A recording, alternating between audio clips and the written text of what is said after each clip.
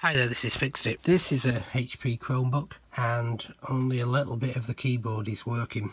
Normally the keyboard cable is detachable at both ends. Unlike other keyboards, this Chromebook, the actual ribbon cable for the keyboard disappears inside the machine. The keyboard section is actually fastened on by melting plastic from the keyboard into the machine, so unless you want to snap off all of these pieces of plastic, and there are hundreds of them, fixing the cable is a bit of a problem. However, I've come up with a simple solution. With a sharp hooked probe, you can actually get between the individual tracks and you can tear off the supporting sellotape that's on top whilst not damaging the tracks underneath. Basically what's happened is, you can see there's a crease, and this crease has gone across and it's snapped some of the tracks. So what I need to do is to move this down to here where this label is, and then what I'm going to do is to test the conductivity of each of these tracks, because one of them, and I think it's this one here, is snapped. And then what I'll do is I will paint that with some conductive glue,